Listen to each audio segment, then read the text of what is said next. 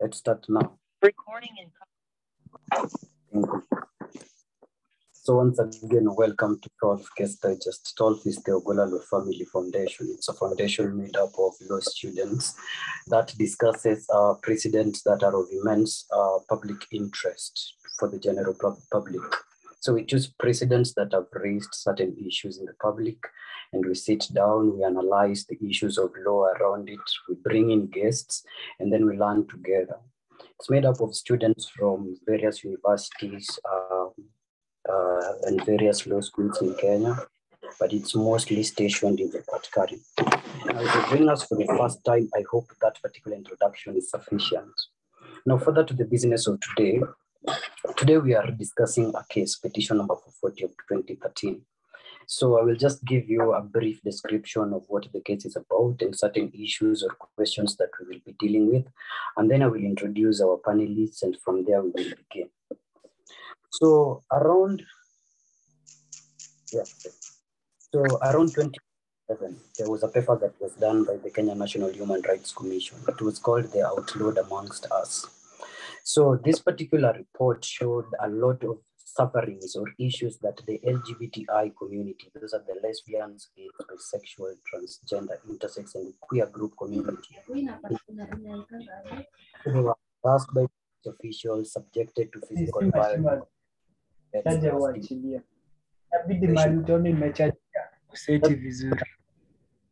Whoever has kindly, can enjoy.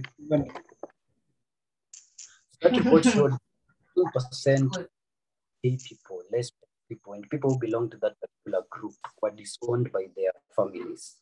So in 2013, Eric Gitare, a lawyer by profession and a person who identifies with, came up with a proposed NGO for gay. The NGO was supposed to be registered by the NGO Coordination Board. So Mr. Gitare took the following names: the Gay, Lesbians and Human Rights Council, Gay, Lesbians and Human Rights Observancy, Gay, Lesbians and Human Rights Organization, Gay, Lesbians and Human Rights Commission, and Gay, Lesbians and Human Rights Collective for a reserve at the NGO board to be registered as an NGO. And all these names that were taken by Mr. Eric Gitare were rejected by the NGO board. Citing the sufficient grounds for the board were then that the names were aimed at registering an NGO that was going to promote an illegality or criminality within the state of Kenya.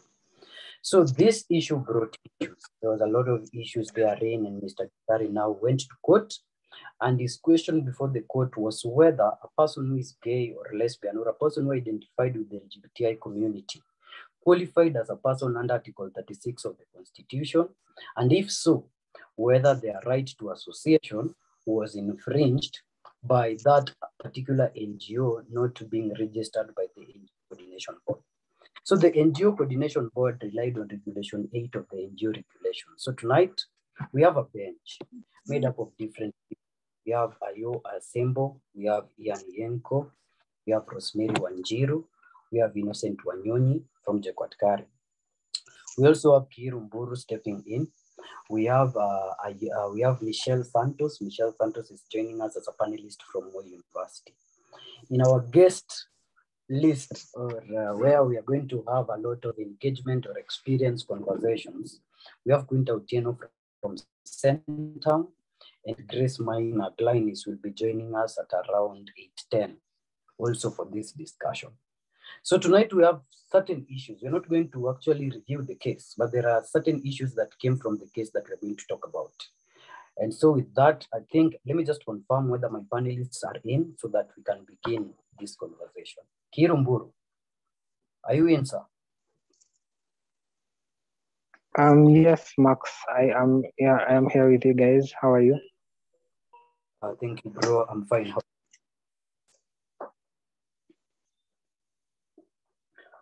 Are you Asembo?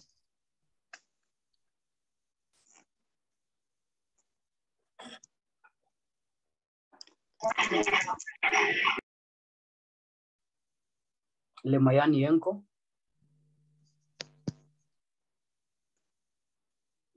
Oh, hello, bro. Yeah, okay, bro, thank you. Getting you.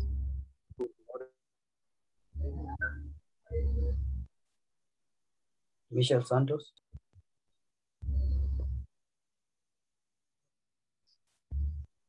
Evening, I'm in. Okay, thank you. Rosemary Wanjiru.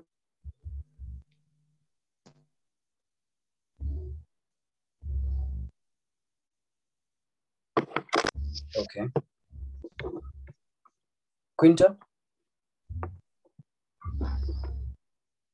Max? Yeah. I hope I'm audible and my network is clear. Yes, I'm in. Thank you. Okay. So I think it's Rosemary and Ayoo was not confirmed yet, and Innocent will be joining us Maina around the same time. So I think it's good to begin. So this is the format. We will be posting a question at the chat box, and that's the question that the panelists will address first. And once the panelists have given their thoughts on that particular question, audience section can raise their hand. There's an option of raising hand. So you can raise your hand if you want to contribute to the very question, so that when the panelists are done, you can pick up. So for the panelists, it's preferable at least we have your video on for recording purposes. A place where you can turn on your video will be way better. And even for you guys, once the question is posted at the chat box, and one panelist is already going, you can also raise your hand at the raise hand option, so that we channel you so that it becomes a flowing conversation. So the question would rather be, I was reading the case, and while reading the case, what the state actually relied on, or the defense of the Attorney General, was that promotion and protection of morals is a function of the state. And therefore, where the state feels that whatever is being against the morals, then a state can come in to stop that particular conduct. So if you also realize that what the Co-ordination Board relied upon was Regulation 8 of the NGO regulations. And that Regulation 8 leaves room for the director of the NGO Coordination Board to at will decide what is desirable and what is not desirable for registration. So my first question actually to the panelists, and it's the question that we are going to post at the chat box. To what extent does morality influence law? And should morality be used as a ground for limiting human rights? I'd start that conversation with my friend Kiiru Mburu. Kiiru, to what extent does morality influence the law? And if it does, should morality be used as a ground for limitation of human rights? Referring to Eric Gitare case and further elaborating. Okay, thank you very much. Now, apologies, I won't be able to turn on my video. I have, okay, there's a lot that's going on in the house, so I can't find a really good place. Now, anyway, morality and the law has always been the biggest bane of the conversation. You know, to be very, very brief about it, I think we all have to go to the most basic aspects of what is morality and what is the law to even begin on the influences that one have over the other.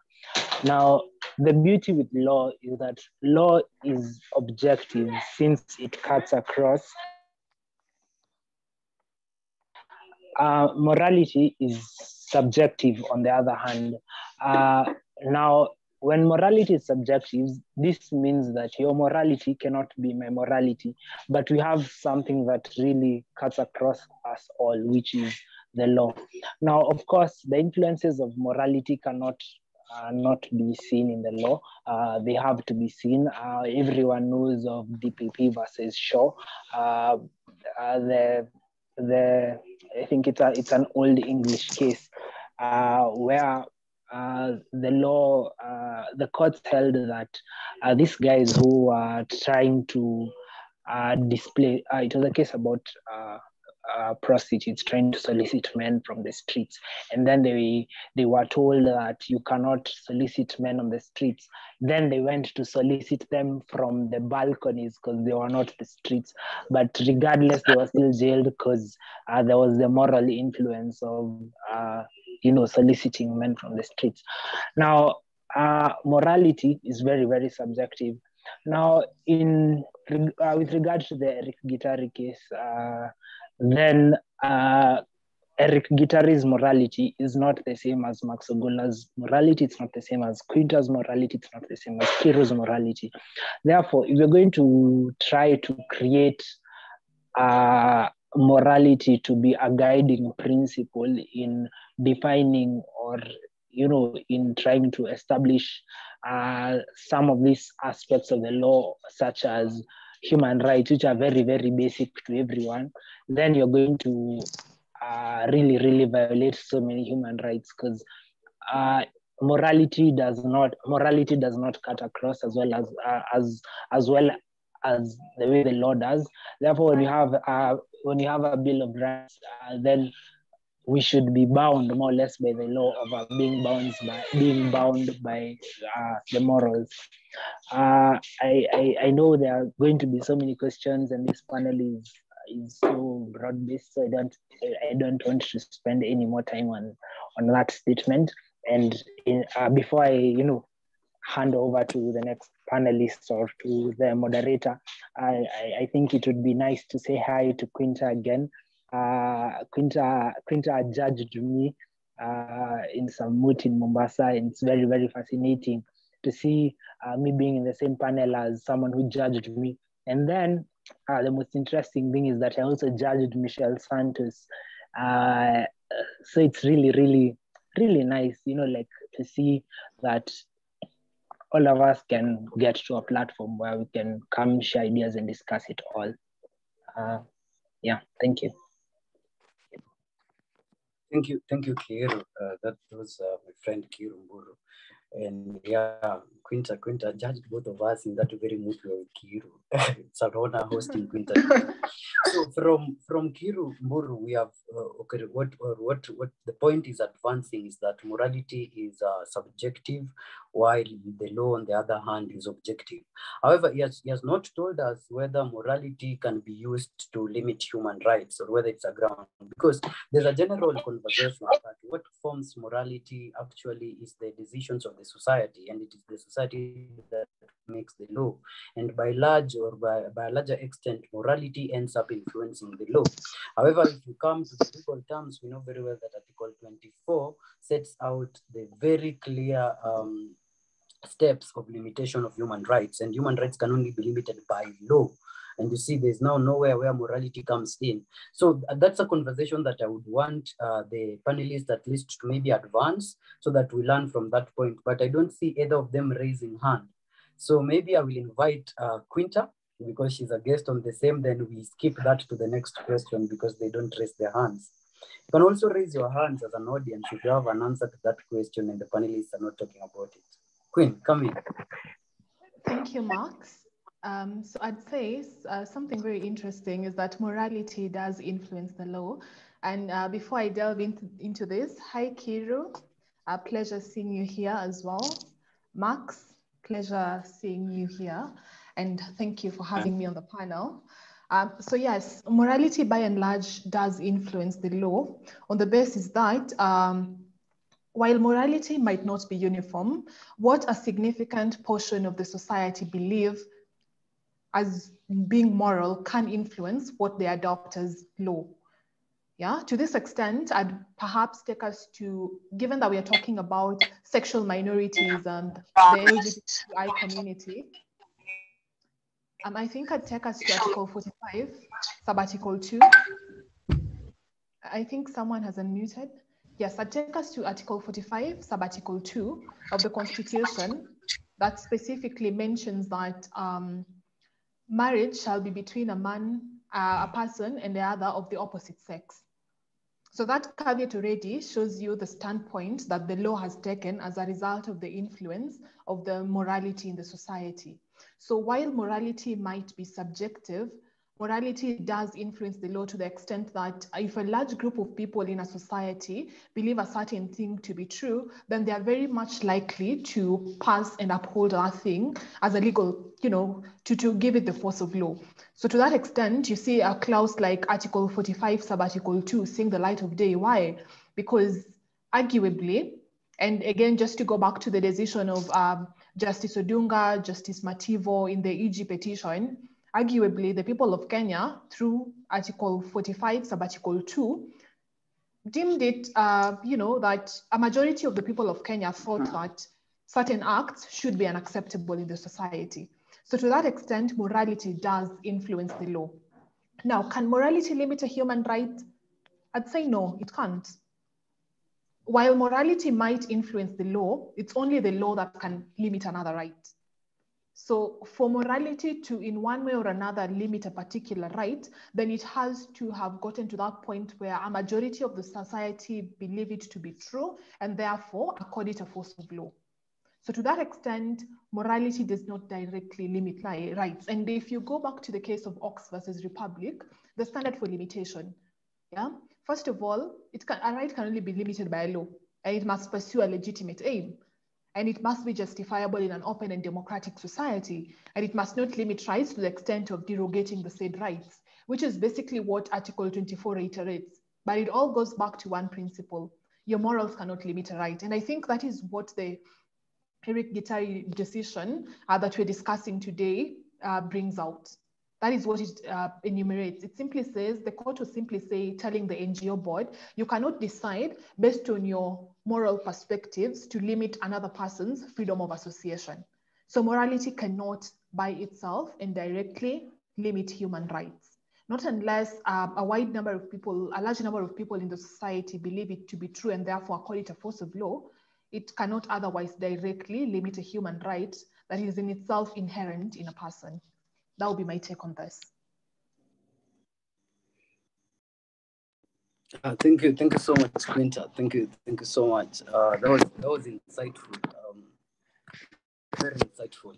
The chronological change integrates with morality and law. That morality influences what becomes law. But now, on the point of law and limitation of human rights, a human right will only be limited with what has taken the force of law. So it's a chronological sequence: morality to law, and now law to limitation of rights. Very interesting. I'd like to hear what Lemayan Yenko thinks of the same before we move to the second question. Ian, take the floor. Oh, hello, Max.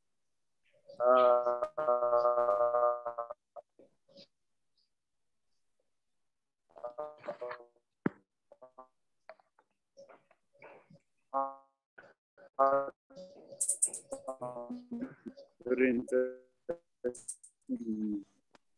points from Quinter. Hello, Quinter. Ian, your connection has issues. I think we'll bring you in another time because we cannot hear you clearly. My name is Lemayan. I'm a student of what you left. First, I'd like to address on the first question about morality and to what extent does morality actually does influence the law. It is in history understood that what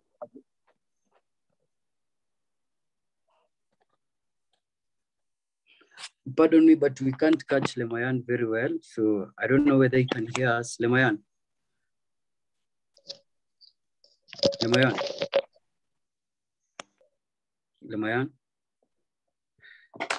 Okay, Lemayan's connection. Hello, bro. Yes, bro, can you hear us? Yeah, saizi iko sawa? Yes, iko better. Please proceed, Sasa. Apologies, man. So as I was saying, I am just going to pick up the conversation where I left it. And it is on morality and how it influences the law before I go into the next three issues that we addressed in the poster. So first, the link, I don't want to repeat myself as Quinter and Ruben have addressed the question of morality and the law, but what I would like to insist more is the last point that you left, that morality, the morality of the society cannot in fact limit fundamental rights and freedoms, which have been guaranteed by the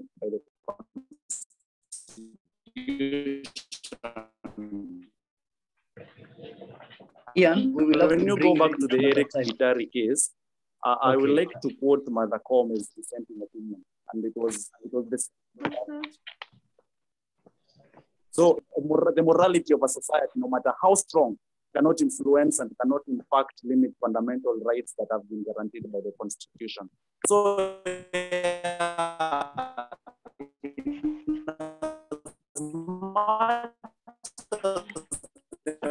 okay, Ian, I think we will stop you there for now, and you'll come in later. And Joy, you can mute Ian for now, because his connection is not so clear. So I think he can be muted directly from your end. Michelle Santos is also a panelist, and she agreed.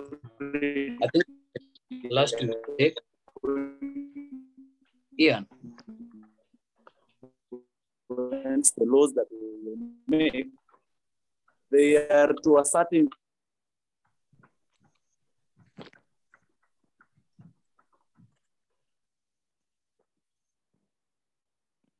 Okay, Michelle Santos, you can unmute and proceed. We will bring Ian another time. Okay, thank you very much, Ogola. First and foremost, I would like to point out clearly that morality does affect the law. And it does not just affect the law in a small way, it does affect the law in a big way. Because when the drafters were bringing up this law, they put their morality into the law that we are now talking about. I call this the political morality. It is the morality of the drafters of the Constitution and the laws of Kenya. According to some South African case, National Coalition for Gay and Lesbian Equality versus Ministry of Justice, they said that morality is found in the text of the and spirit of the Constitution. Therefore, when the courts are interpreting the Constitution and they would like to bring in morality, they have to look at the text and the spirit of the Constitution. They have no license whatsoever. They have no mandate whatsoever to put their morality into interpretation of the Constitution. It is only seen in the spirit of the Constitution. And with regard to the Eric Gitare case, the spirit of the Constitution is that it is only male and female who are allowed to cohabit. It is only male and female who are allowed to come in together into any sexual relationship. Therefore, the spirit and the text of the Constitution points us to the drafters of the Constitution who in their minds, in their political morality, sought to show that in an African context, it is only male and female, and that is what we will go by, because morality shall follow the law, shall follow the spirit and text of the Constitution. Thank you. Thank you. That's a brief good one from Ms. Santos over there. But I wanted to categorically state even before we go on that of contention today is not marriage or criminality. We are talking about gays, lesbians, bisexuals, transgender, and the intersex. And as we advance this conversation, you will see that our concern is whether or not these people, by the nature of their own sexual orientation or their identity as a people, fall outside the protection of the law. So it is my plea to the audience as well as the panelists sitting in that we shy away from the idea of sexuality, not sexuality, the idea of marriage, criminality, or the ideas of section 162, 163, 165. We can discuss it at length, but our issue today is, does your orientation or does your individual identification put you, or should it or not put you outside the protection of law? So another thing that actually comes very critically from when you read that judgment is the aspect of putting the LGB together with the TI. There are two groups. You have the lesbians, the gays, and the bisexuals. And then we have the transgender and the intersex. So the question rather is, should these two groups be identified together? If yes, why? If no, what is the difference and what makes them not be able to be identified together? So Okay, Queen, I've seen you cannot find the tab of raising your hand. So I'll start with Kiiru again on this one. on this one, the difference between the group of LGB and the group of the TI. And maybe I'll bring in Quinter after a while. Or Quinter, you can go ahead. I've seen the message. Yes, point out something. Not to go against the objective of the discussion today, but just to point out that those specific provisions answer the question as to whether your sexual orientation should have you either impact, the extent to which a sexual orientation determines whether or not you're within the protection of the law.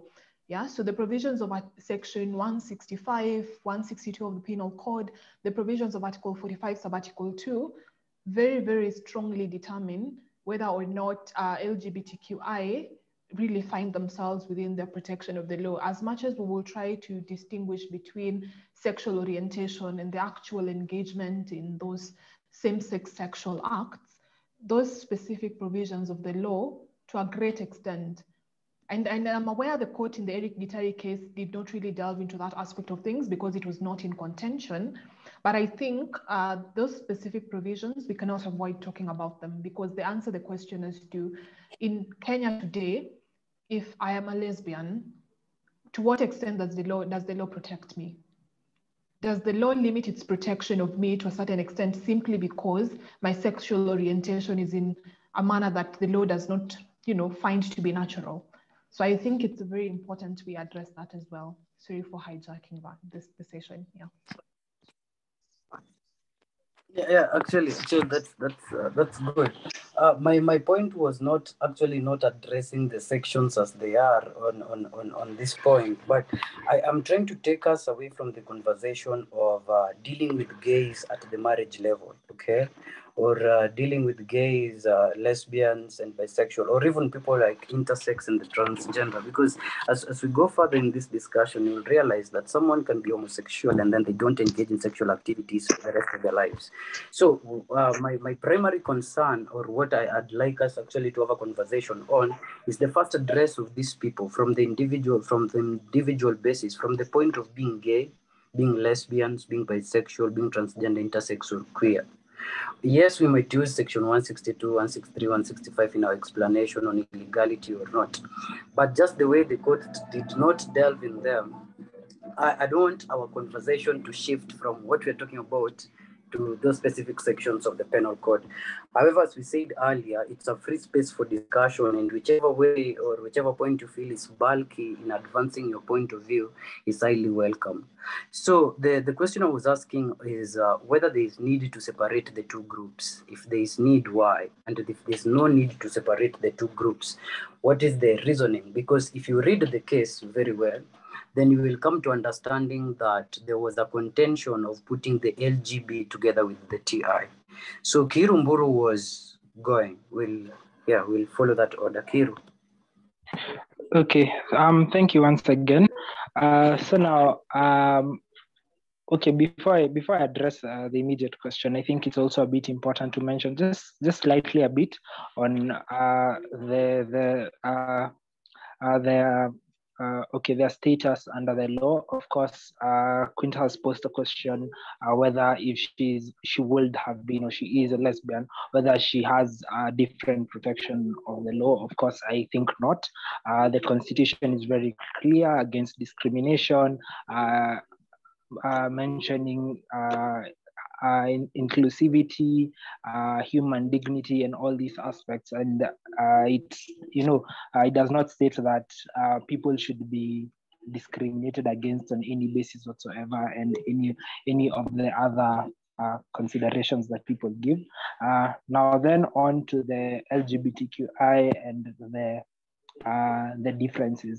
Now, of course, whether they should be kept together or different. So LGBTQI, I think now L is for lesbians, gays, bisexual, intersex, and transgender people. The reason why this question is arising is because the lesbians, the gays, and the bisexuals are people who are affected by their sexual orientation.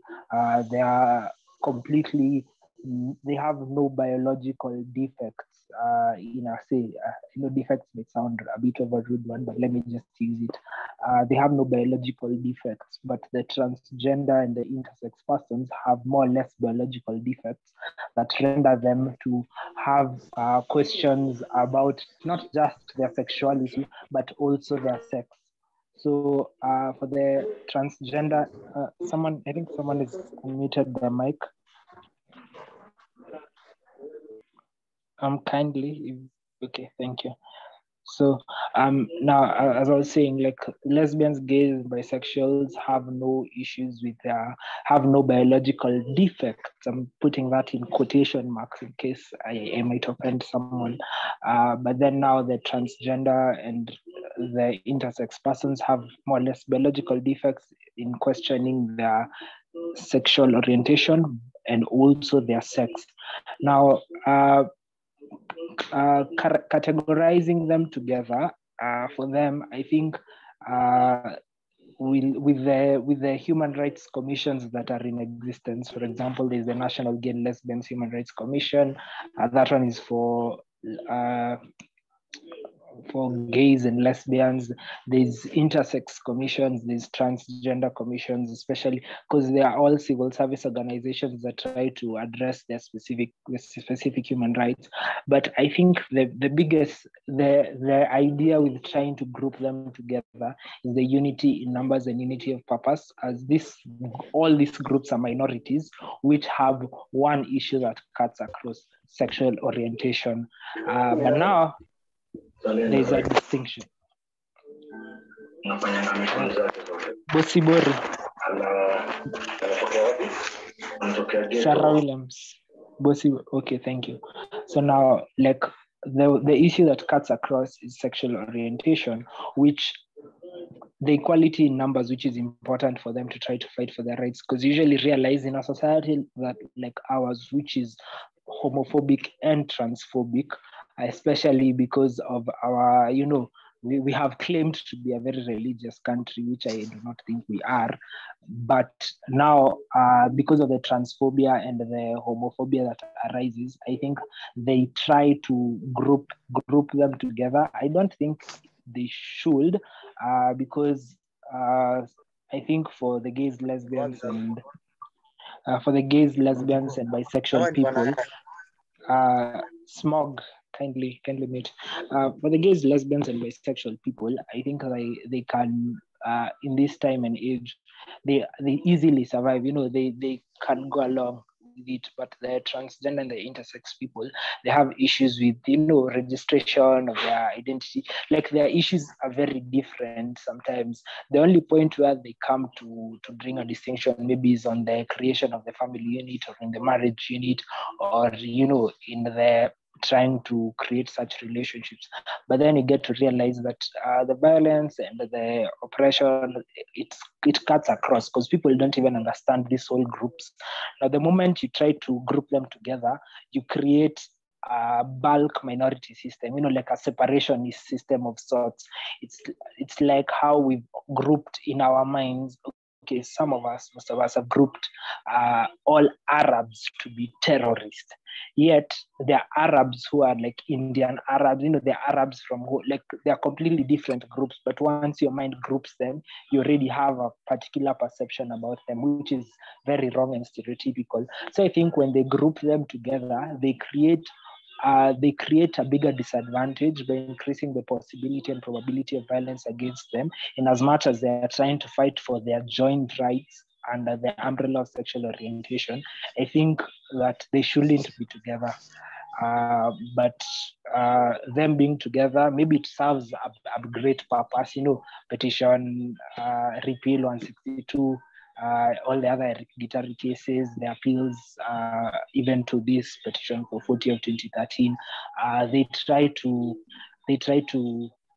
when you group them together, they try to address issues together, but they bring, I think it's a catch-22 situation, that it's trying to achieve something, but at the same time, it also has more disadvantages depending on how they feel as a minority. But regardless, pro-human rights, not pro the agenda that they are trying to push.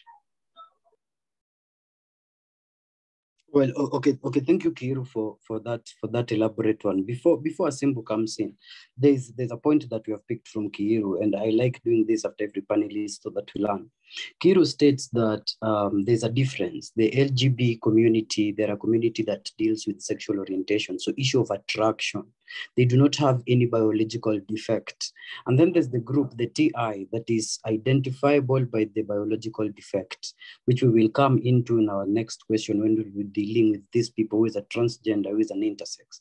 And so there is a reason, or there is rather a desire, according to what Kiiru states, to put these two groups at par, so that the LGBT that are fighting for their attraction or for their recognition of their attraction, so to put it, is differentiated from the trans and the intersex that have biological defects.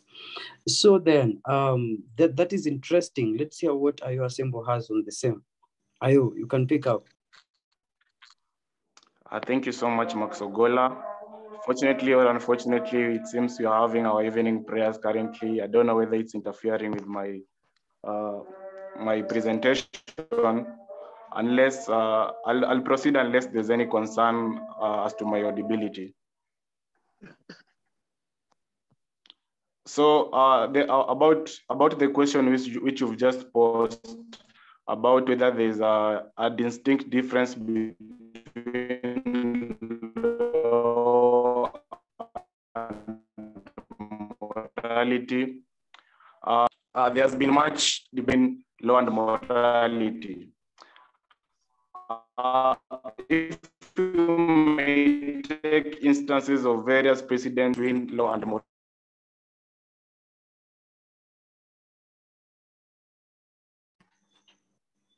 Asembo, I don't know whether it's just me or we are losing you, and that is very bad for this track of conversation. So could you check your network, your connection?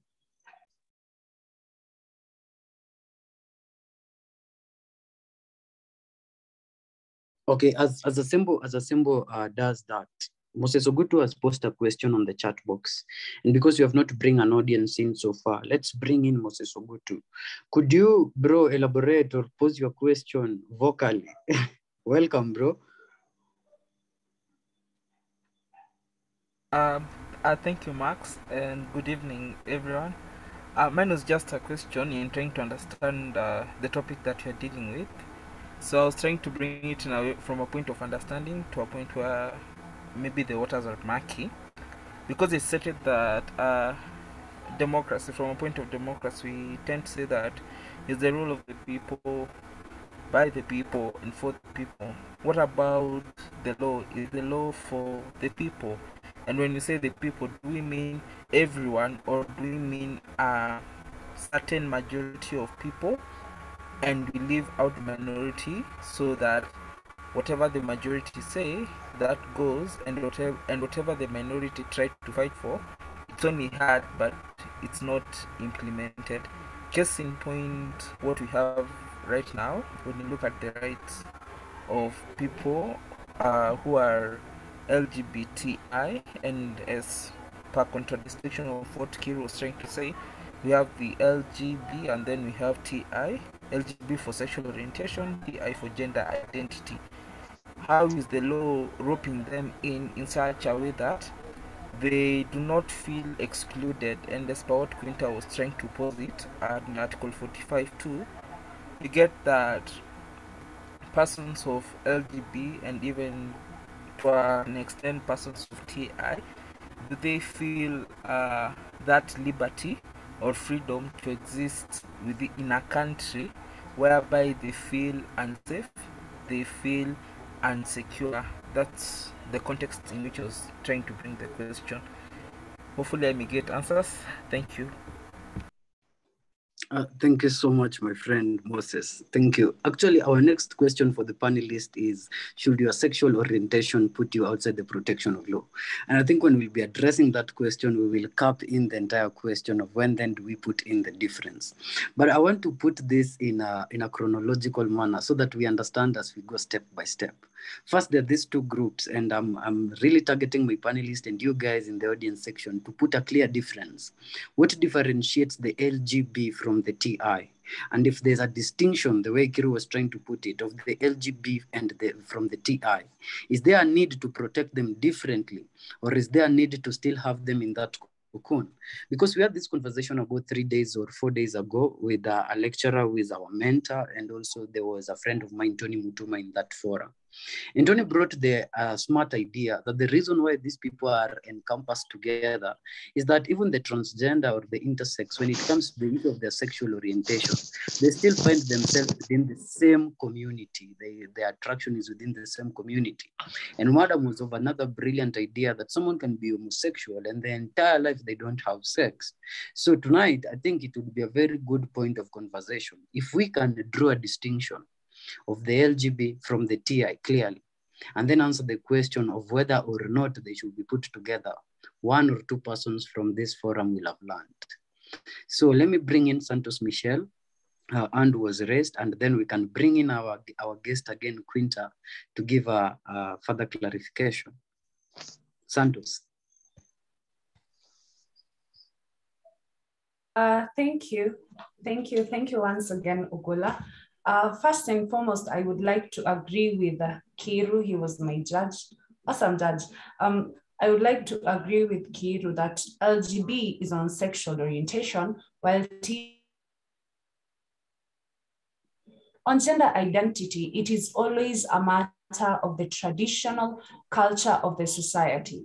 That a culture or traditionally, there are behavioral differences between a man and a woman, and this brings some confusion in the T and the I. They do not know where they stand. Well, the LGB, theirs is mostly an emotional or sexual attraction that they have decided. Actually, no offense, I hope I am offending no one. The LGB have a chance, they have a choice to leave their ways, but the TI, they stay with it. They are born male, but they feel female.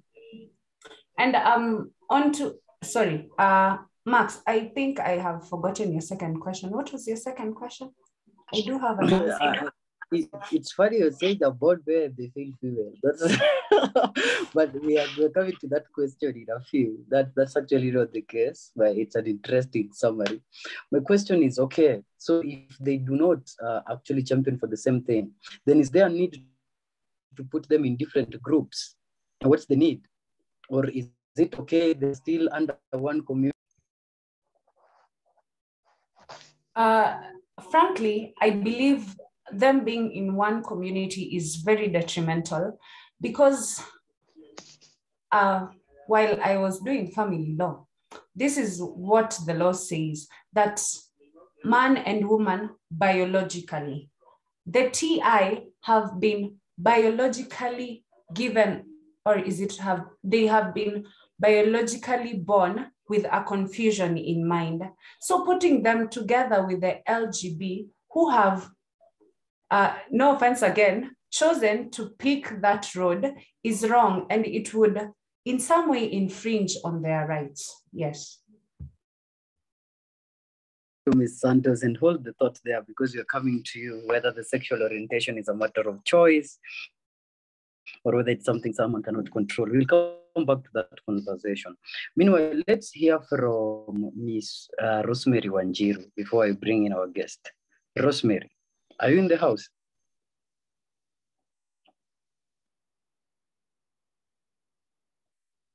Okay, if we don't have Rosemary Wanjiru, then Lemayan Yenko?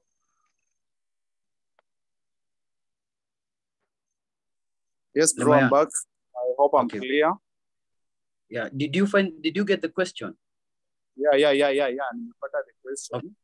Proceed. But first, allow me to the conversation from where it has been left of whether sexual orientation and impact the LGBT rather a matter of choice or a matter that is innate. Well, according to me, I believe that members of the LGBTQ statistics show, and when you hear a lot of them speak, it is not something that they choose by choice. It's not a matter of choice, but rather it is something that someone is born.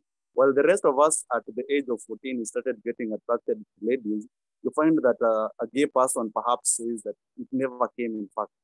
He was born man, he was born with all the equipment of a man, but somewhere in between he lost it and started being attracted to other men.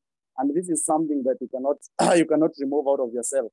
And when you read the famous Botswana case, I think it is Mochedemang versus the state of Botswana versus the Attorney General. The person was a university student. He was 24 years old, and he was saying that he tried as much as possible to be attracted to the opposite gender. So when it comes to matters of sexual orientation, I don't believe it is a question of choice. And I think it is more of something that develops inside you. It is innate. I'm not saying it is something that is with the genes and something like that, but rather it is something that is born with the personality of an individual.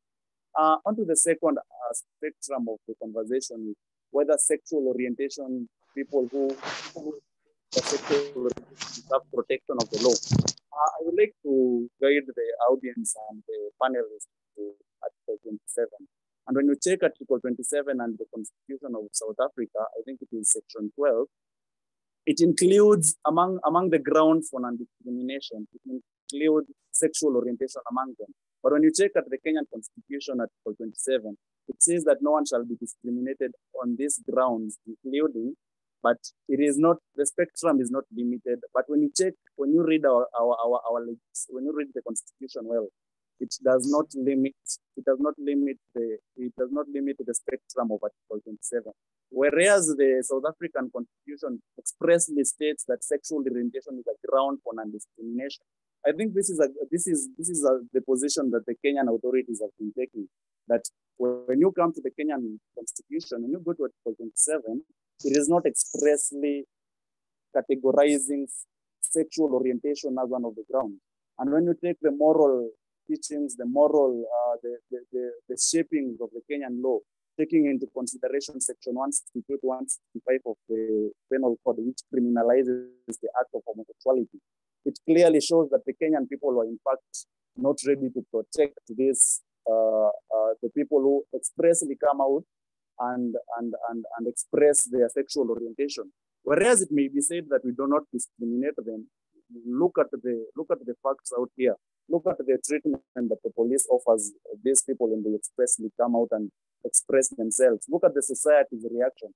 So whereas the Kenyan Constitution is saying, and the Kenyan people are saying that it is protecting these people, the matters on the ground speaks for itself. These people are not protected. And I would also like to address on the question of whether the LGB and the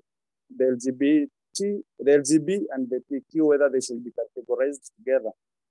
When you look at the transgender people and the bisexual, they are expressing, it is more on the gender roles. The first question on the panel was whether gender and sex are the same thing. No, bro, we will come to the questions of the panel. Just address the specific question in the chat box so that we have time to address all the questions systematically. Okay, which question am I? Let me check the question. Which question am I to address, Easy? Okay, let me bring you in the next, because you have spent some time and we have learned from you. But the question we are dealing with right now is whether the LGB and the TI ought to be treated separately, and the reason why. So let me bring you in after a few, but for now, because of the interest of time, let's hear from Quinter on the same issue, so that when Glynis comes in, we start on the rest part of the issues. Quinter, what are your thoughts? There's a lady in the chat box saying that the LGB and the TI both belong to the marginalized group by dint of Article 260. These are a funny argument, because it's an argument that has been raised so many times, and the question whether or not the LGBTIQ are marginalized persons. But while you're addressing that, the question on the table is that should the LGB and the TI be within the same group as they are, or is there a ground that their needs are different and they ought to be protected differently? And if so, then what's the criteria? Quinter.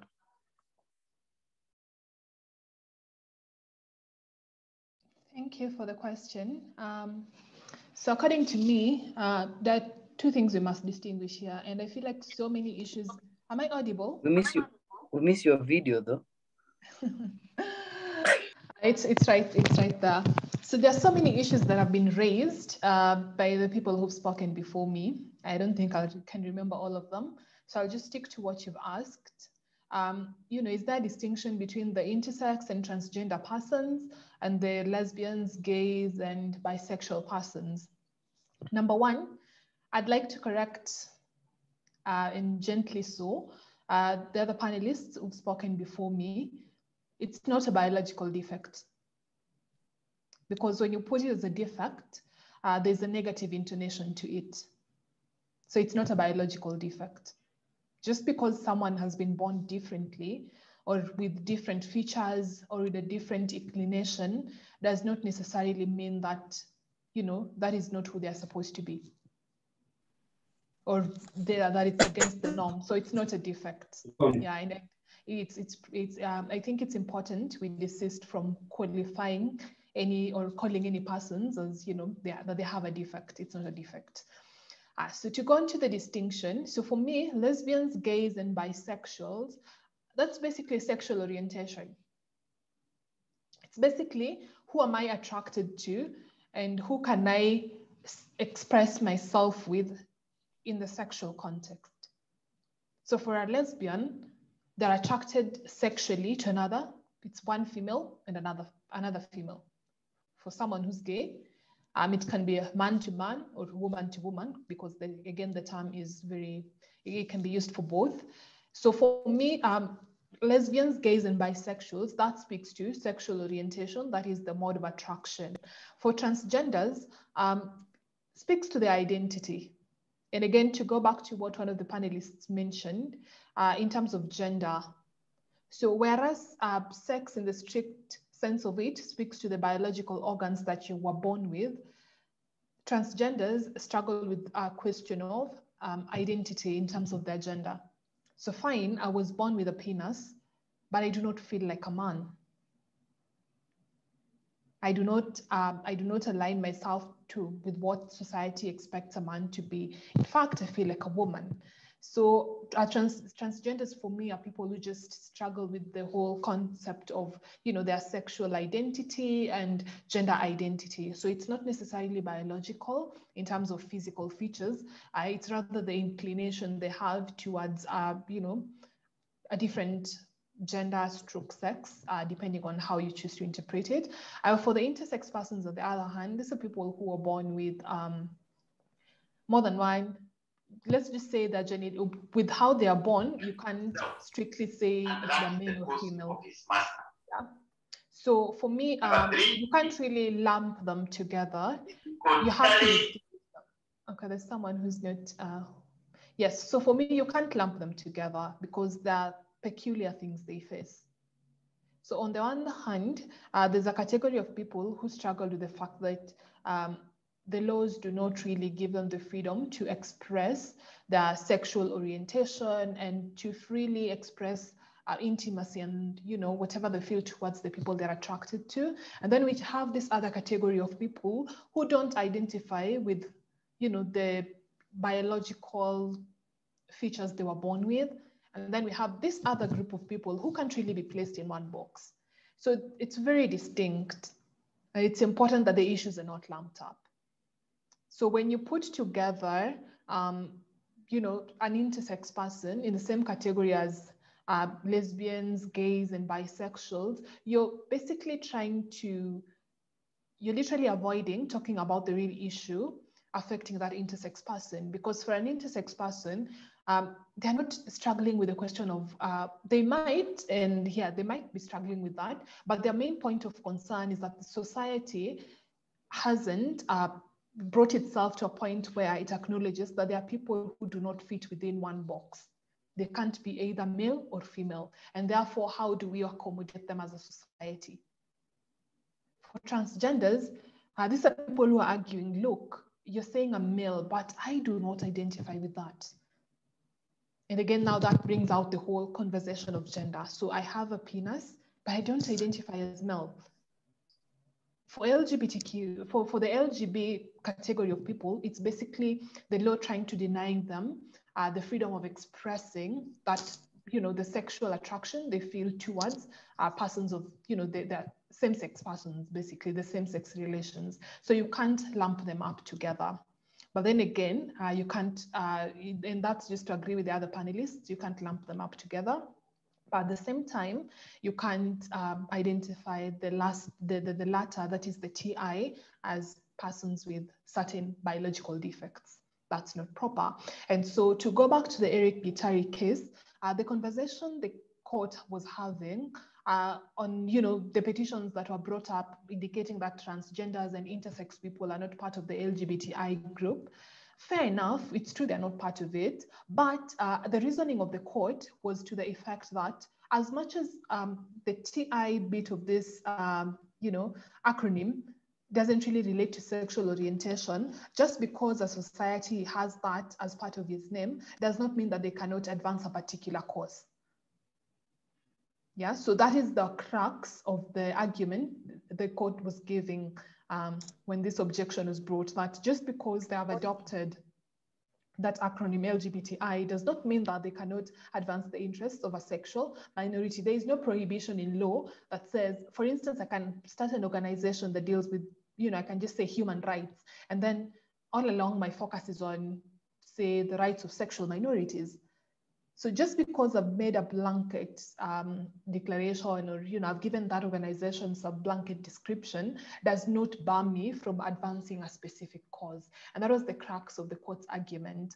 But be that as it may, and as we've said previously, and I think all of us are aligned to that fact, LGBTI can't be lumped up together as one group because they face peculiar issues. That would be my point to that. And I think there's a question in democracy. I don't know if you'd like for me to touch on that at this point of the conversation. But again, I think we've gone over this argument that the law is a reflection of what the majority think, more often than not, which is why during the promulgation of the 2010 Constitution, there are those who voted no, there are those who voted yes. And simply because the percentage of those who voted yes were more than those who voted no, it became the supreme law of the land. So at the end of the day, yes, we might argue that the law aims to protect minorities, which in an ideal world it does, but ultimately the law constitutes what the majority have decided it should constitute, which brings me to this theory in jurisprudence. I think it was Dworkin who was advancing this theory, and trusting that we're all, most of us here are law students. I think we're familiar with the theory of Dworkin, people behind the original, people in the original position. So prior to having the state as is today, what these people were deciding is, should I find myself in the most disadvantaged position in society, would the law still sufficiently protect me? And that is, I think that is the essence of people saying that while the law might be what the majority say, it still aims to protect the minority. So again, just going back to that school of thought that people in the original position prior to having the society as is today, prior to the veil of ignorance being lifted, had a conversation where they were like, should I be the most disadvantaged person in society? What would be my place with the law? Yeah, so I think that would be my response to that point on democracy. And I'd hand over to you, Max, if I've answered what, the questions. Thank you, Chris. That was elaborate on the democracy bit and even the earlier bit of Eric Gitare. So from that definition, or from what majority of the panelists are saying, there's a need for a clear distinction between the LGB from the TI part of the alphabet of that community. And there's also something interesting that is coming from Quinter. Just by the fact that there's TI or there's no TI in that name does not mean that they cannot champion for that cause. That's very important for this discussion because it formed part of the argument of the case. Other people felt like by the virtue of the group being LGBTIQ and the rights that Eric Gitare was fighting for the lesbians, bisexuals, and gays, it was bringing in a conflict of identification between the two teams. So therefore, brings me to the third question. Wow, we have been joined by our second guest, Maina just joined. Welcome, Mama. We are joining when we are having a discussion. We're just moving to our third question, and I hope we'll bring you up to speed later. Our third question is this. From what majority of the panelists are saying, it is clear that the LGB fight for a different cause than the TI. And there is a general misconception, if you can call it, or a general that whatever the LGB is fighting for right now, whatever freedom they're looking for, is already accorded in the Bill of Rights. And therefore the concern should actually be put on the TI that now falls there, involuntarily. From what the panelists are saying, it's almost assumable that it is voluntary to be a member of the LGB group. And it is very involuntary to be a member of the TI. So that forms the basis of our third question. Are the LGB included, championing for rights already protected for in the Bill of Rights? What are your thoughts? And while addressing that, then now we can address the third question that we were talking about. Should sexual orientation be a ground for non-protection of the law? Take that, Kiiru, Mburu, go first. Okay, thank you very much. Now, I think, Velma, kindly, someone's, okay. So, thank you very much. Now, first of all, I would like to very much distance myself with my earlier sentiments on stating that this might have been a biological defect. I think we all need to learn a lot of inclusivity and a lot of good language, it's all a learning moment. So now, okay, now onto the question. I'd also like to distance myself with the fact that we think that these people are in the LGB grouping, the LGB bit because of their personal choice and preference.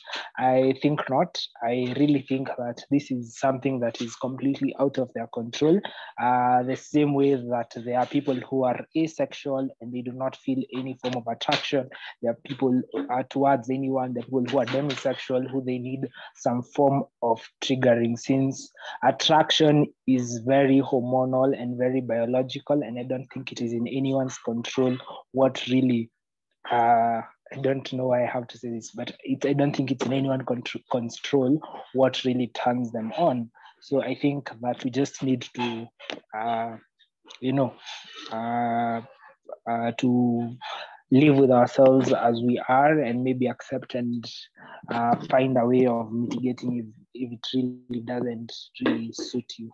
Now, the question that has been the question that has been asked is that these people are actually fighting for rights that they have. I think not. I don't think they are fighting for rights that they have been protected under the Constitution fully. This is because in as much as the Constitution is the wording of the society, you shall not discriminate, Article 37, in as much as the Constitution has all these provisions that try to lie to us that they are protective of everyone, the reality is that they actually are not, because society has actually time and again discriminated over these people. It's not once or twice that we've heard of cases of lesbians being correctively, I put that in quotes, correctively being raped by even their relatives, and it's not once or twice that we've had cases of, men are going to report cases of violence against them. There's actually an Eric Gitare case where he actually he went to report of violations by his neighbors, and he was receiving violence. His house was being, I think what's this? It's being painted, he's being called sugar everywhere, and then you come to realize that that is not the life any of a normal, someone who would say that, not like normal, like they're different, but like that's not the life that you enjoy. You enjoy a privilege, and the fact that they're actually championing these rights, I think it's not that they have all the protections that we enjoy. I think going into some of like seeking recognition or marriage, that might be a stretch. But I think at the most basic level, they should be able to be protected from discrimination. And, you know, there's, what does, I have forgotten the exact, yeah, it's still Article 27. At the end of it all, where the state is to undertake, I think, mitigating factors, or, you know, it should undertake steps to actually mitigate the same reason why we have affirmative action for women. That's what I'm trying to say before I instead of trying to trace the constitution right now. But like, the state should take such actions. I think it's very important that even for these people, in as much as the state is not taking any actions, it should try. And then now, finally, as I conclude, there's the 162, 163, and 165, which the penal code, which we had stated mostly will not address it.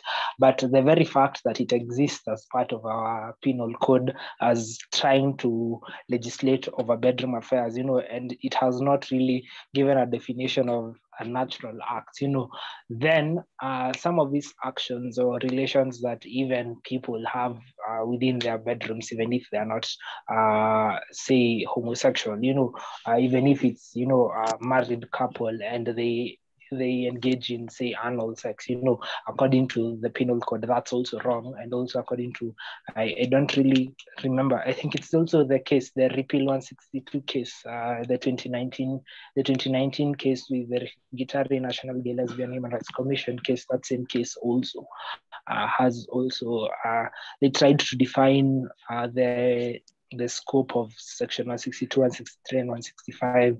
And then you get to realize that really, you are not in the same state as these people. The constitution does not try to fully protect them, and you cannot try to lie to yourself that their battle is really not justified.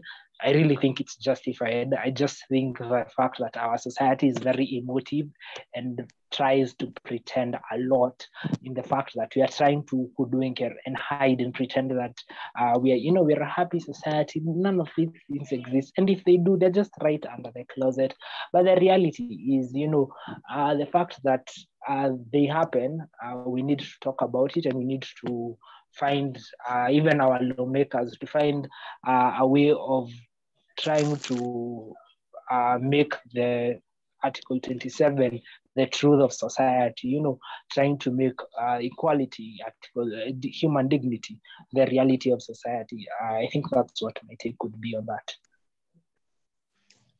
Thank you, Kiiru, for that elaborative one as well. So Kiiru is of the idea that these people are not the same like other humans, and they go through issues that are hurtful than what other humans go through. So the misconception of the notion that the LGBT group are fighting for rights already accorded under the Bill of Rights is mistaken. However, it's a general thought, and people feel like, if you see the arguments that these people are advancing, or the members of the LGBT community are advancing, is that they are harassed by state officials, they are subjected to physical violence, there are death threats, the stigma that results to that particular discrimination, there's physical and sexual assault, and so on. But you see, people believe, and other people believe, a large population believes, that these are issues that also face the large population that are not members of the LGBT. And the law is very clear that when anyone is faced with issues, then they have a method of redress, you see, of following the law, of going to sue and such and such. So the reason why we started with the first ambit of the conversation of whether the LGB and the TI forms the same group, and you guys, the panelists, of the idea that they don't, was to form a foundation for this conversation. If we say that the LGBT community, for example, do not have any defect, and sorry to use the word defect, and so therefore theirs is just an issue of attraction. And then these people go ahead to say that they're being physically harassed and so on, and now they need a special protection of the law. Isn't it justifiable for sexual orientation, or for someone's sexual orientation, to put them outside the protection of law? Because if you are championing for this same things that are affecting the very same community, and you want to be so loud or at it enough, or be louder at it than even the members of the general community. And then there are statutes that put you at a particular spectrum, you know, as a legal person, and that's also a wrong term to use. This is a free space of discussion. Should that law therefore be upheld so that you don't bother us with the nonsense of how you feel? You see, you don't bother us, there's a law and we don't uphold that. Or should now the law say, you see, now you are a special human than us and you feel like a group. Now we need to hear you if you're a minority group. So because Quinter said that her time might run out around 8:30, and our second Grace has just joined, I'd like to first hear Quinter on the same, on whether LGB are fighting for rights already in the Bill of Rights, and whether the state is justified for putting certain sexual orientation outside the protection of law. And then we'll bring in Grace on the same. Quinter. Am I audible? And your video is on. So I hope I'm audible. But yes, those rights are already provided for. Okay, yep. You can hear me, right? Okay, so I trust I'm audible. I'm saying that those rights are already in the Bill of Rights. The rights that the LGBTQIA are, asking for are already in the Bill of Rights. If you look at the EG petition that had challenged the constitutionality of 165, 162 of the Penal Code, it's with reference to the rights already provided for in the Constitution. It's with reference to the right of equality before the law and equal protection of the law. It's with reference to the right to privacy. It's with reference to the right of the freedom and security of the person, with reference to the right to dignity. So these rights are already provided for in the Constitution. And it's imperative to note that these human rights are inherent. They are not granted to you by the state. So those rights are there, they're recognized in the Constitution, and they're applicable to everyone. However, we must recognize that the state enjoys a certain power, what the jurisprudence of the European Court of Human Rights terms as the margin. Is it the margin of, I have forgotten the precise name, but the state enjoys a certain power to limit these rights. Now that's what we must recognize. So number one, it's important to note that the rights are provided for in the Constitution. Yeah, the right, even though the reading of Article 45.2 vis-a-vis the reading of Article 28 or Article 27 on non-discrimination might bring some sort of, discussion due to the lack of uniformity there, the Constitution does provide rights. However, the state enjoys a certain margin of discretion in this limitation, in limiting these rights. And that is what is happening to the LGBTQ community, because by virtue of the provisions of Article 45 sub-Article 2, by virtue of the provisions of sections 165 and 162 of the Penal Code, the state has effectively limited the rights of certain people to freely enjoy expressing sexual intimacy with their partners. How enforceable the said provisions are is subject to debate. Yeah, how enforceable the said provisions are vis-a-vis the standards set by the Constitution is subject to debate. However, this is it's a clear demonstration of a situation where the state has used its powers, has exercised its margin of discretion, and just opted to limit certain rights as a result of taking into account the historical and cultural context of the society. So if you look at the EG petition, the court looked at various jurisprudence from various national courts and even regional courts in other jurisdictions, and so instances where courts had indeed ruled certain provisions to be unconstitutional for violating, or rather for discriminating against different people because of their sexual orientation, the court also noted and took into account our the context, because you don't just interpret the Constitution by reading the words of the Constitution. The Constitution is a live document. You have to breathe life into it, and you cannot just adopt a very rigid textual approach to things when you're dealing with the Constitution. And so the court sought to examine our historical background. Yeah? During the drafting of the 2010 Constitution, the debate on sexual minorities came up. And yet, somehow Article 45.2, despite the provisions of Article 27, ended up in the Constitution. Why? Because it's reflective of a society that is yet to, or rather a majority of the society is yet to embrace that. Yeah. So while truthfully, nothing prohibits anyone from being gay. And it would be very wrong of us to even assume that the Constitution, the Penal Code, nothing prohibits anyone from being gay. However, the society as is today and the provisions of 162 and 165 demonstrate a situation where, while you can have, you can say that this is your sexual orientation, how you express it, whether or not you can get married to your partner as a result of this mutual sexual attraction you have, is limited. So you're not prohibited from being gay. You can be gay and never have sex. And really no one will be bothered, because it's not against the law to be gay. Neither is it against the law to be a lesbian. And neither is it against the law to be bisexual. So no one will stop you, no one will arrest you for that. However, when it comes to an expression of certain activities, sexual activities between same-sex persons, or what the Penal Code deems as unnatural and against the order of nature, then that is where now the debate comes in. But these rights that the LGBTQ community are fighting for, they're already embodied in the Constitution. It is just that the society as is today hasn't accorded them that space, which is why, and in the EG petition, some of the petitioners were citing that, they were even scared of going to hospital because of the kind of treatment they'd received, because as a result of being MSMs, they were scared their families disowned them, because society, a majority of the society, and sadly to say, is yet to embrace the fact that there are certain people who are different. So while these rights are there, what the LGBTQ community is doing is trying to seek from the state additional protection. So the same way, and not to put the two things on the same level, because that would be very, very debatable. But just as the state has protected other minority groups, what the LGBT community is basically asking from the state is, fine, you've said those rights are there. Then why don't you modify your legislations? Why don't you align society in a way that we also feel protected? Because you can't just say the right is there if I don't feel protected as a result of that right. So that would be my take. And I think with that, I'd be dropping off in the next few minutes. Thank you.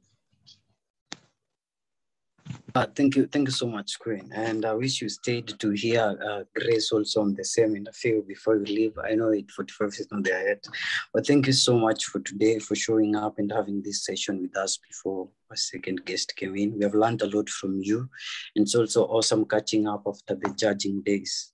That for you was Quinter Otieno, a friend of mine. She's a graduate from Kenyatta University School of Law and currently working with CENTUM. It was a worthy engagement.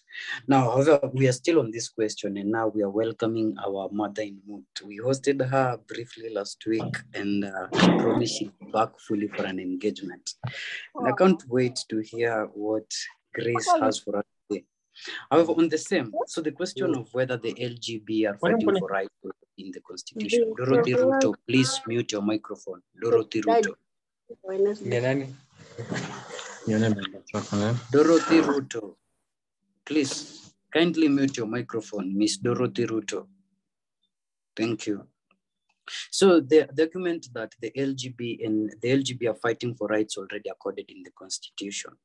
Article 20 of the Constitution says that the judges and the court should adopt an interpretation that most favors the enforcement of a right and a fundamental freedom. There's a question that Moses Oguto has posed, or an assertion that he has posed at the platform, the chat platform, that these individuals are marginalized and therefore there's need for affirmative action as for marginalized groups. As we bring in Ms. Maina on the same, whether LGB are fighting for rights already accorded in the Constitution, and whether the protection, the stipulation of section 162, 163, and 165 of the Penal Code that puts them outside the protection of law by virtue of their sexual orientation is justified. I want us just to understand what is the concept first. Are the LGB the people of their own sexual orientation who choose to have sexual attraction to people of the same gender, qualified to be members of the members of the marginalized group as per the articles 55, 56, and 260, the interpretation article of the Constitution? And if they qualify to be people of the marginalized group, are they fighting for rights already accorded to them in the Bill of Rights? Or is it justified by putting their protection outside the protection of law by the virtue of their sexual orientation? Grace.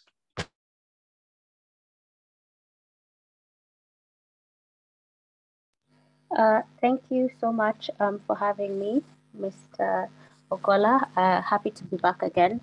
And you've asked a very extensive question. I was actually trying to take notes, but I'll respond to as many as I can. I know you have been saying that we need to join using with our video on. So if you could just give me a second to switch to a device as I continue answering the question, you'll possibly be able to see me soon.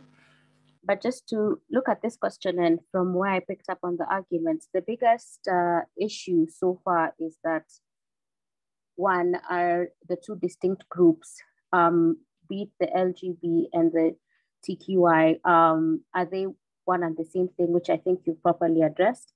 And aside from that, the question of should we then accord them rights? And as we accord them rights, how do we ensure that they're protected? So I apologize, my video quality is not the best, but I'm just trying to follow your rules. So the first thing, yes. So the first thing I'd want to start by stating is there is what you learn, that just because that justice is done, it needs not just to be done, but it needs to also appear to be done. That's the biggest thing that I have with this case. You had previously stated that the case digest would be looking at is the Eric Gitare case. And it's very important to note that in that case one, the first issue that the court stated, even after the submissions of all the parties, was that it's not a moral question, it's a question of the freedom of association as guaranteed in the Constitution.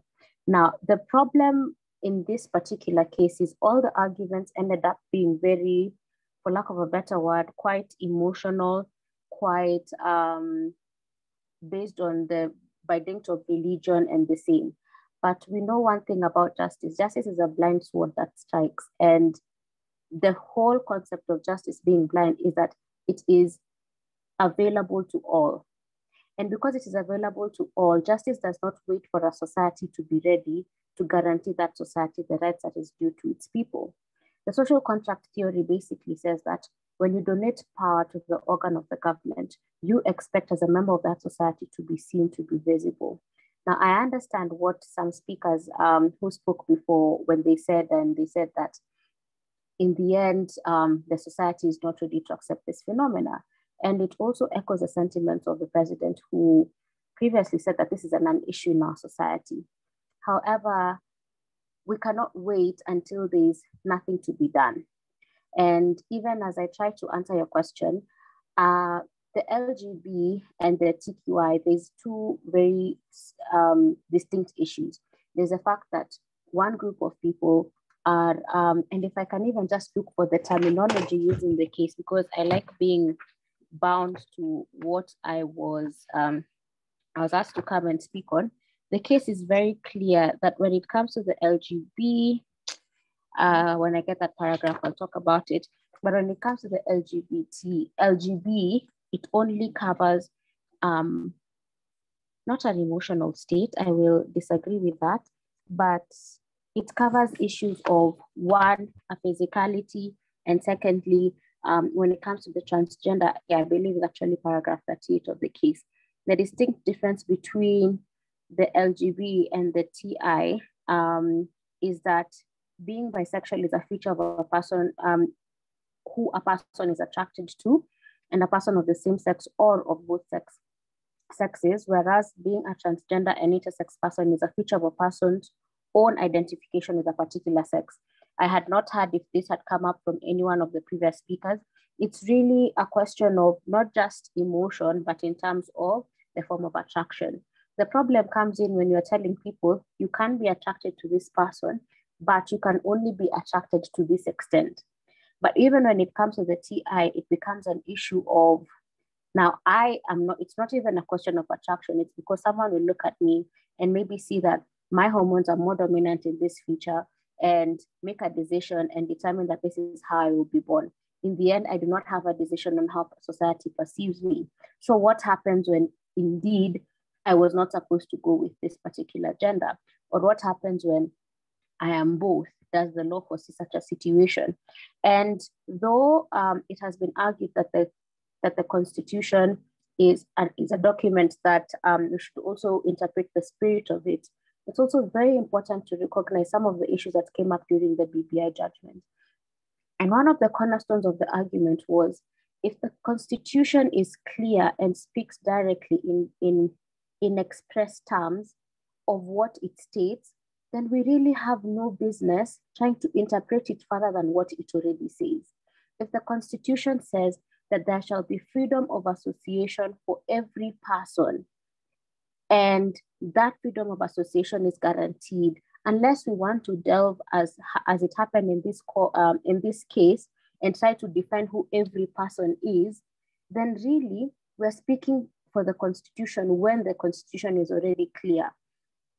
It has already been argued by, jurists all through, that the Constitution of Kenya is very ambitious. And one of the issues was, are we ready to accept the Constitution in the shapes and the form that it comes? Because this Constitution in no way limits rights of persons who you do not like. You do not apply the Constitution because you feel that the people are ready to apply it. You do not apply the Constitution because you feel this is what is right and fitting to do so. That's why we have a lot of problems even under Article 43, because we want social economic rights to be achieved, but we're here and we're told, no, the government is not ready, the concept of progressive realization. Because the Constitution is not there to facilitate a comfortable enforcement of rights. It's there to guarantee the rights of all. So just because the Constitution says that rights are there and are protected, as has been argued here, it is not enough for a reading of the Constitution to see that those rights are there. It is actually also important to ensure that indeed, when these rights are available, when these rights are protected, it is that justice be done, that it is a blind sword that cuts across all. So I think to that end, I have tried to touch on some of the issues that I had you talking about. And in case there is any question I've not answered, you can let me know. But I would be happy to yield back to you, Mr. Ogola. And now that you've already seen me and my light is not the best, I can switch off my video. Thank you. Okay. All right, madam. There's no problem. You can switch on your video. I think from a legal view, Ms. Maina has tried to capture our conversation very nicely. And just some of the things that you captured, or maybe we captured before you got in here, but it's still very beautiful getting from you. So right now, it's past 8:30. So mostly there's the time we leave room for the audience. We engage with you, we learn from you, you ask questions to our panelists, and also we engage with them. So before we generally leave it to the audience, there's a question I want the audience to grapple with so that we learn. And you can also leave your questions for Maina and Quinter on the chat box so that we can follow up before we close the answer those questions. The question that I am shooting to the audience is sex and gender a same thing? This conversation took us almost 2 hours. 2 hours when we were having it with a senior lecturer and a few of you in this platform.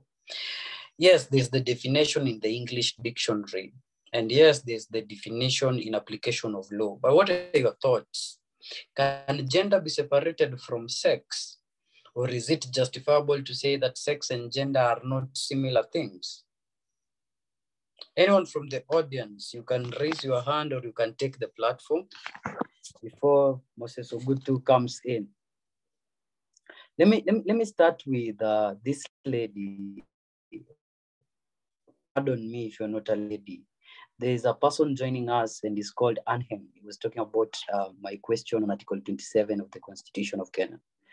So as the first active audience, maybe you can take the floor with that question. Is sex and gender the same thing? If no, where then do you draw the difference? Anhem.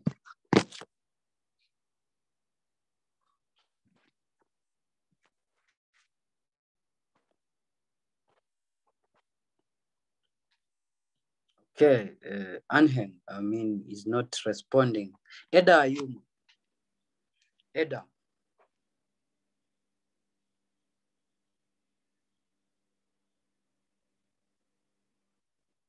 Miss Eda.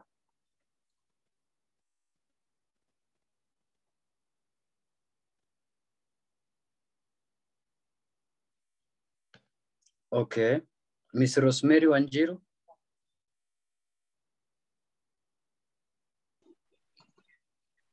Hi, Max. Yeah, hi. So We've missed you.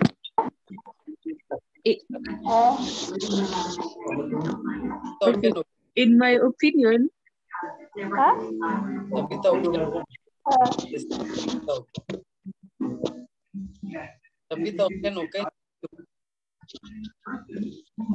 She is more beautiful on the inside. She's the best. But what can I tell you, right? Joy, please mute for me this Tabitha Otieno from the voice because we can't hear Rosemary clearly. Yes, Rosemary. So, in my opinion, there is a difference when you're talking about sex and gender. Sex means the biological identification of a person, whether you're male or you're female, yeah? Then gender means how you identify yourself, your internal self. What is in your mind? That is what you refer to gender. So your sex might be male, but how you identify yourself to people is like a woman, or how you express yourself, or how you dress. So there is a difference between sex and gender. And that also brings me to talk about sexual orientation and gender identity.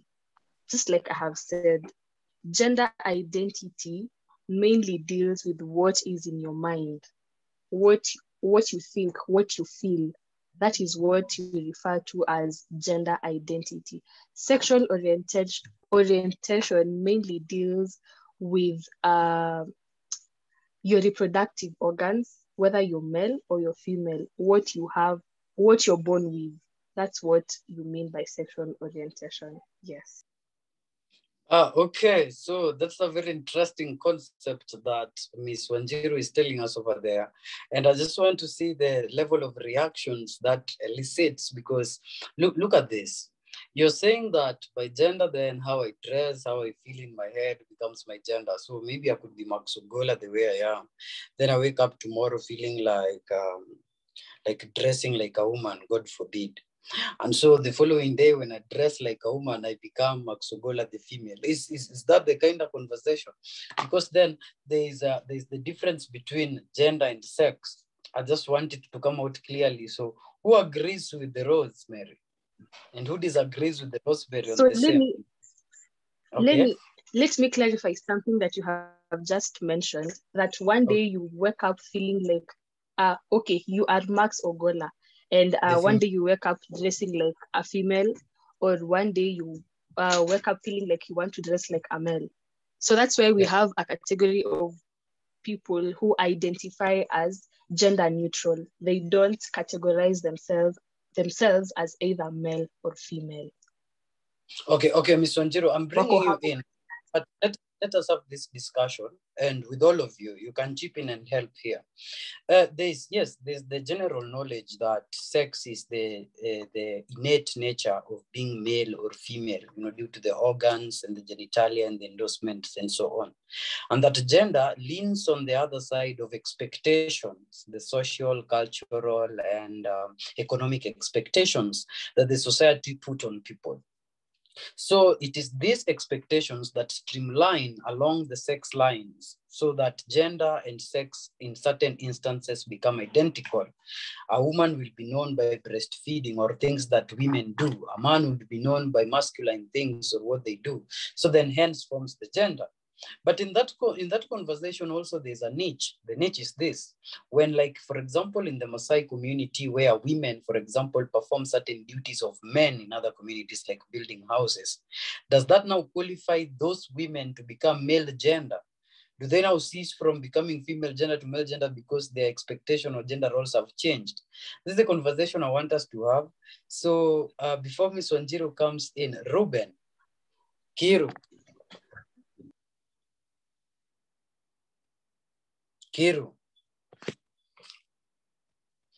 Okay, before Kiiru, okay, Santos, let's just go back to Santos because she's raising her hand. So Kiiru. Okay. Yeah.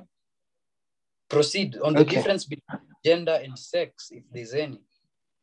Okay, yeah. Now, I think there's a very, very big difference between gender and sex. And of course, because most of us ignore the fact that that gender is, what's the word?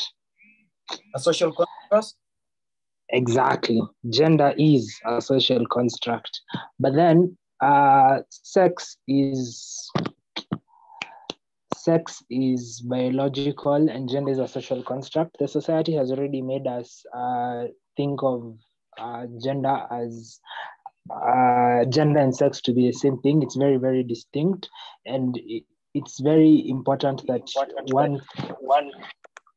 I feel like in a reverberate, that we distinguish between the two, because the moment that we bring about we try to make gender and sex seem like the same thing, people tend to confuse themselves, especially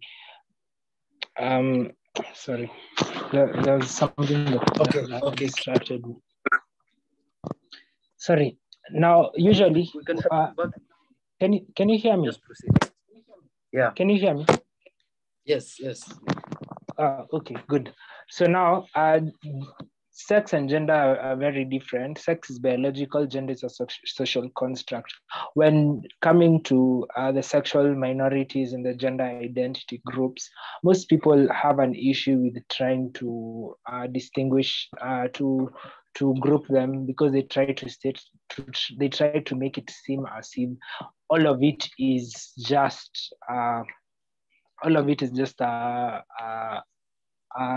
sex issue or a gender issue, which is very different.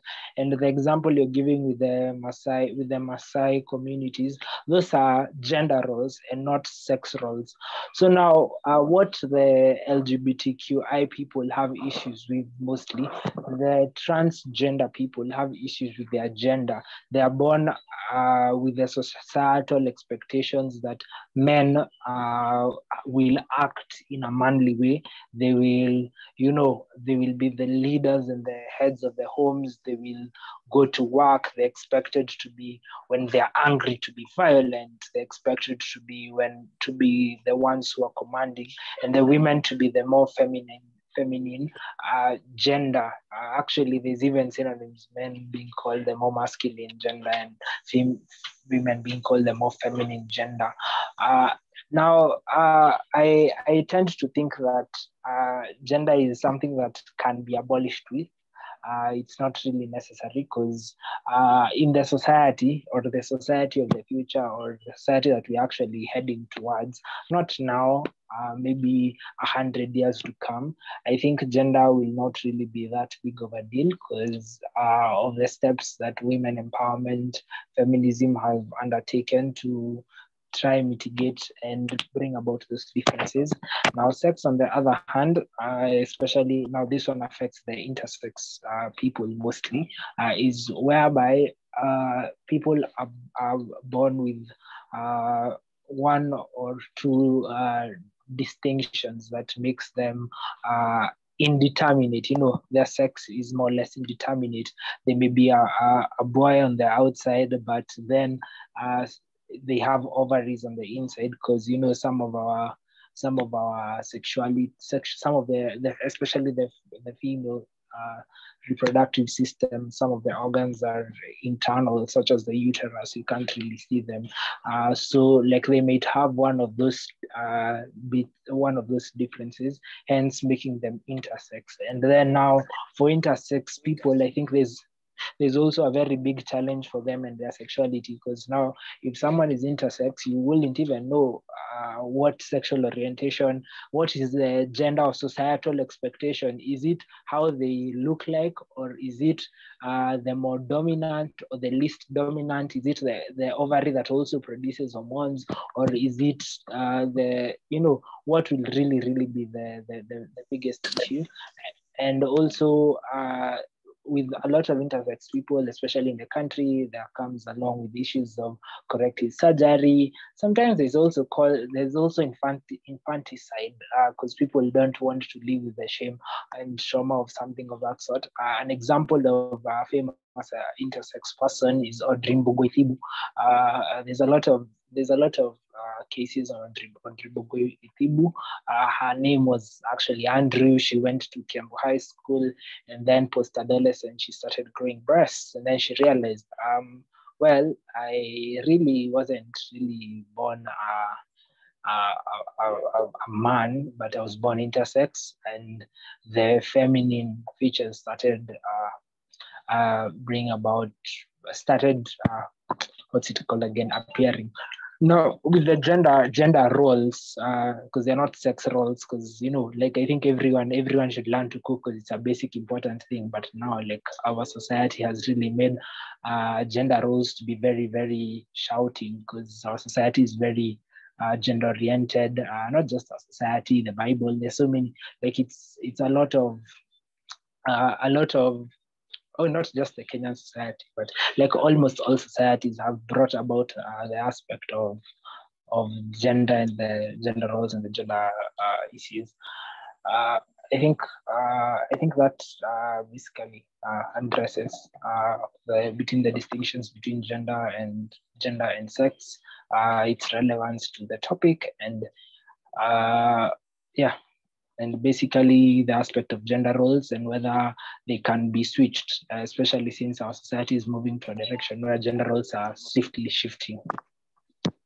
Okay, thank you, Mburu. That was an elaborative one as well. Took good time. I hope we understood. Though we are not finishing that discussion there. I think Miss Maina will finish it at last. But before we bring Miss Glynis in, there are two people I want to bring in within the 8 minutes remaining. There is a guy in the chat box called Gachewa. Pardon me if you're not a guy, because I assume pronouns. Gachewa says that sex is either male or, no, that is Morgan answering to Gachewa.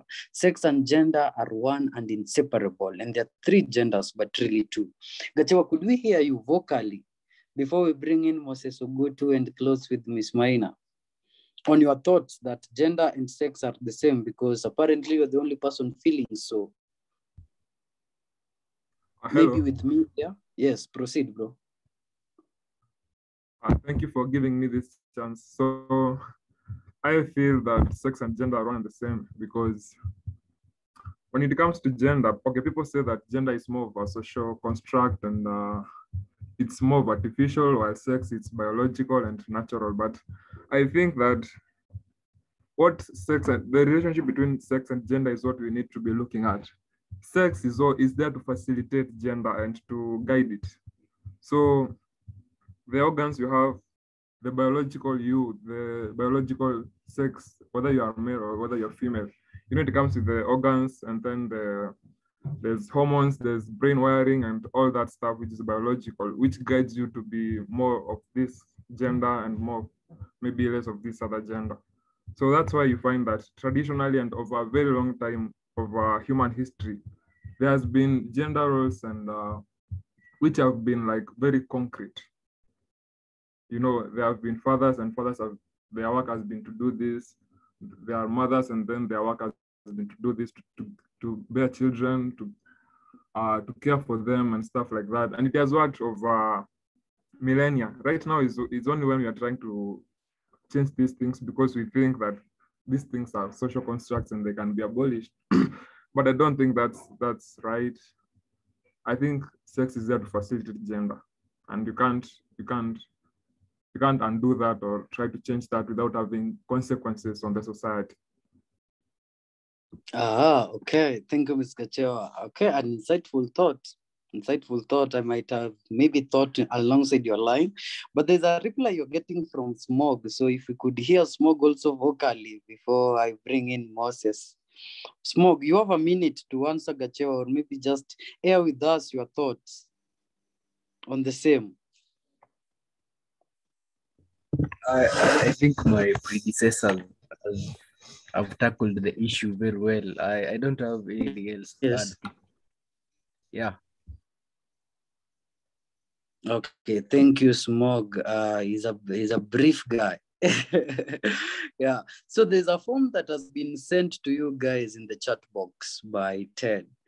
Ted is my friend, is the guy handling our tech. So we just need to know the feedback, what your thoughts are. Kindly just click on the form as we finish. Kindly fill it so that we have a feedback from you guys. We know 1, 2 on how to improve and 1, 2 on where we've done better.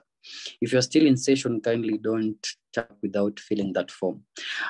Within the 5 minutes remaining, I'm going to call in my friend Moses Sugutu from the Kenya School of Law, maybe on the same concept, and then we'll invite our second guest to finalize on the question, and then I'll close until next week. Moses, maybe just to share with us 1, 2 from today's discussion as you answer the question. Okay, thank you, Max. Thank you all. And if I may give a shout out, hi, Grace. It's been long. It's good to see you here. On the topic that we've discussed today, I think it's very insightful. And I think it speaks to the zeitgeist of where we are as a nation and also where the world is moving. Together with that, it's good that we pointed out, or we've gotten to understand the issues of LGBT to fall under sexual orientation, TI to fall under gender identity. And to the question at hand about sex and gender, sex is what you are assigned at birth based on your biological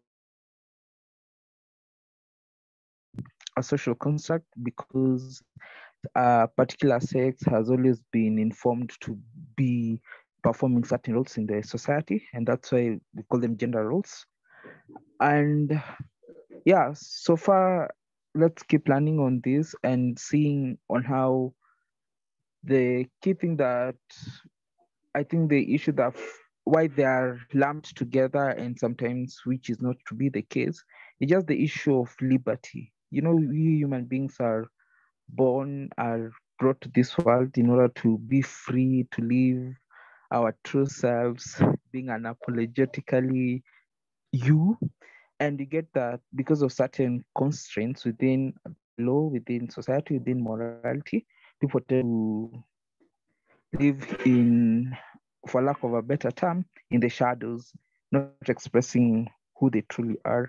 And as Grace will step in, and as she had stated earlier, we cannot wait for the society to come and say, okay, now we are okay with this or whatever. And in the same vein, we are doing what? We are denying justice to these other persons.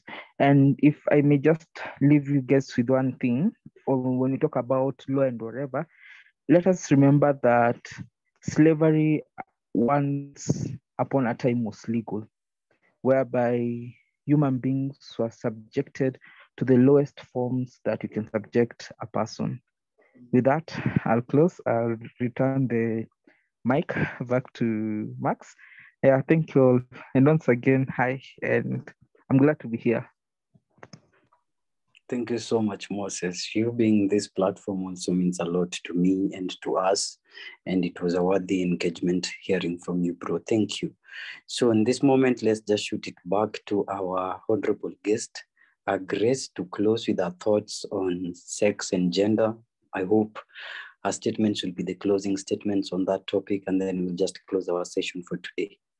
Ma'am, take over. Thank you so much, Mr. Kola. Thank you so much, Mr. Okutu. Hi.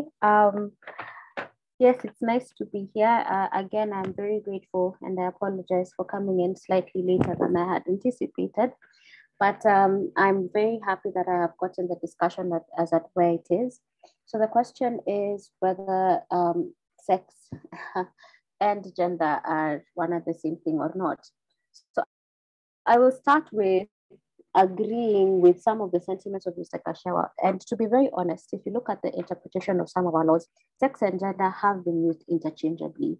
And it is easy to say that they are different because really there could be a glaring difference with the fact that a person is male and female, and then going on to say that by dint of their gender as being male or female, there are constructed roles, behaviors, and identities, which I do not have a problem with. But I think Mr. Kashewa did raise, and I hope I'm saying the name correctly, did raise a very important thing that we should not ignore in this discussion.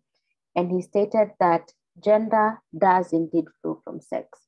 And in the context of the LGBTQ community, and also in the context of the Eric Gitare case, you cannot ignore the fact that this was a big question with regard to the interpretation of Article 27, whether sex in that context meant sexual orientation. So I do believe that a rephrasing of this question would be, what then is the difference between sex and sexual orientation? But not to really down that road quite far, just to comment on this, the biggest issue that is before us today, or did come up in the Eric Gitare case, is not on whether someone subscribes to, I'm looking for a very mild way to put this. The question, when you look at the arguments raised by the parties in the Eric Gitare case, and some of the very key issues raised by the petitioner were that because of my sex, you cannot stop me, or because of how I choose to identify, you will not stop me from exercising my rights and my fundamental freedoms. So therefore, the question then will be, would sex satisfy, even as you distinguish it from what is socially acceptable, would sex then be a ground for you to say, okay, then this person can be granted a certain right or can have their right limited under Article 24? And I just want to conclude on that and basically not keep you here for so long. One thing that someone spoke, I think Mr. Kiiru, he spoke and he said that because of the feminism and the women's rights movement, then when it comes to issues of people being, openly gay or openly lesbian, there is a better approach to it. I would wish to define that and say, it's not just feminist or women's movement. If anything, that's because it is a socially construed role for women to fight for the rights of others, when ideally even men are fighting these battles. Eric Gitare was a gentleman. So it actually goes back to what an earlier speaker was saying, the need for affirmative action programs, not to facilitate just the marginalized communities in the Constitution.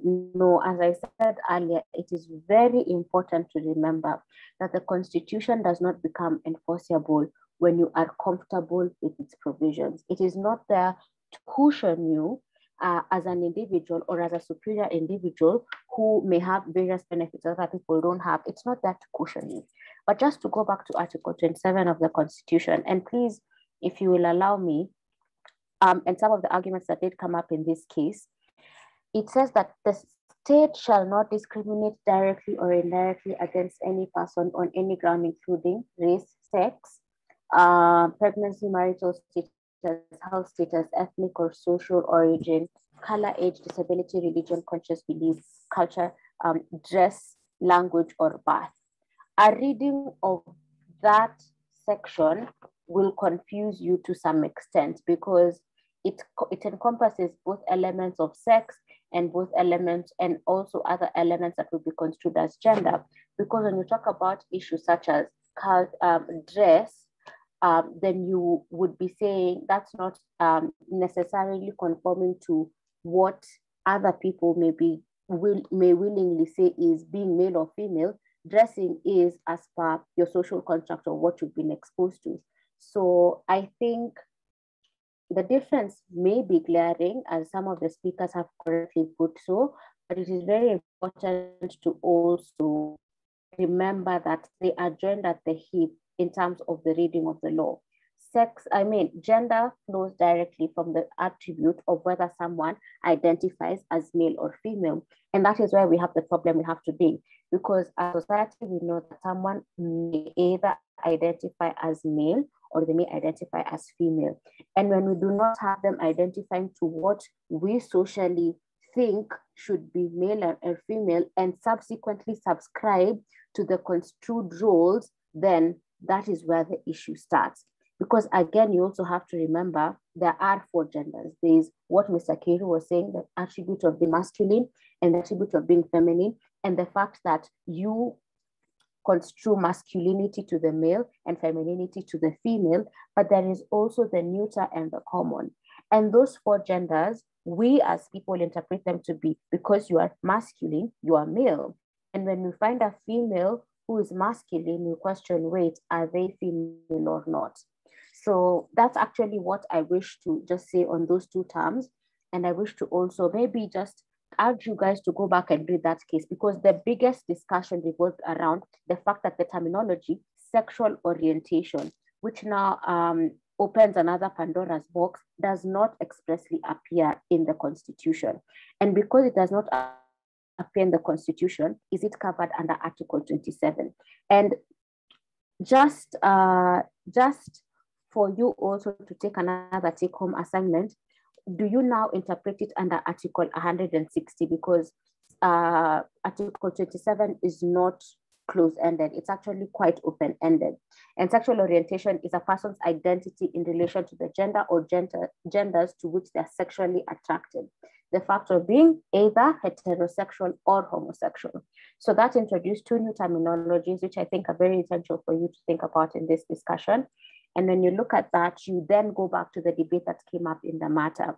Just because sexual orientation is not specifically listed in the Constitution, does that mean that you can discriminate because of now what somebody chooses, not the social contracts, contrast or the social conditioning that is there? When you make a decision on your identity and you decide that you are attracted to this particular person, does the Constitution allow for you to be discriminated against?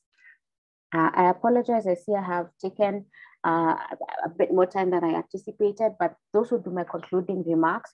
And I wouldn't even say they're concluding remarks per se. I would say it's more of a homework. Go and read the Eric Gitare case, see how those issues were tackled. Look at, I was waiting to hear you people quote, because when I taught you moot court, I taught you one thing and I told you, you never come to a battle like this without authorities. Unfortunately, I haven't had any one of you quote any authorities, and there is so much wealth in the determination. And you can see that the panel of Lenaola, Mumbi, and Odunga really belabored the point of the fact that you cannot apply the Constitution to suit specific people, and you cannot protect individuals who are liked. So I just urge you, even if you won't read the entire case because maybe you feel that, you don't have the time, I would encourage you just take from paragraph 85 to paragraph 125 thereon, and then start on 127 and look at the issue of discrimination, then see how that would then feed into your argument of what is sex and what is gender, and further to that, what is sexual orientation and the effect of the same. Again, I want to thank you for giving me an opportunity. I'm very happy to see all the people who I trained once upon a time here. And I'm also very happy to see people whose names have appeared somewhere on my YouTube channel. I'm grateful, and I hope you continue learning and being the best version of the lawyer that you can be at this point. Thank you. Thank you so much, Ms. Maina, for the opportunity, for the lesson you've shared with us, and for all those insights you have given as a takeaway assignment. Thank you for making time for being with us today. Also, a very big thank you to the panelists, all of you, Mitchelle, Santos, Ayoo, Asembo, Yenko, Wanjiru, Gitare, Ruben, Kiiru. Thank you for our guest, and also in absentia, Ms. Otieno, Quinter from CENTUM. Thank you. It was a good session. Now, my big heartfelt thank you to all of you, the members who took time to be with us in a discussion today, to learn, to engage, either via text or even if you didn't engage, but you took your time to be with us through this entire session. Also, a big thank you. We are finishing just 1 minute to 9:10 because we began at 7:10. So we are still so good within our 2-hour limit. But as you know, we change these cases. We do social and political in different times. Last Wednesday, we discussed the appointment of 41 judges. Today, we are doing this Eric Gitare case. Next week, we'll be doing the obligation of the government to protect, which will be dealing with the Uruwino case. And maybe we can revisit the Rafiki's Waruhiu Kahiu case the following week. These cases are interesting. They're very informative, and they're very instrumental in our learning, in our day-to-day application of the law. And so when you make time to be here with us, we learn from you and to learn from us. It goes a long way in our legal career. So thank you again, and have a good night. May the good Lord protect you until next Wednesday. You can leave at will.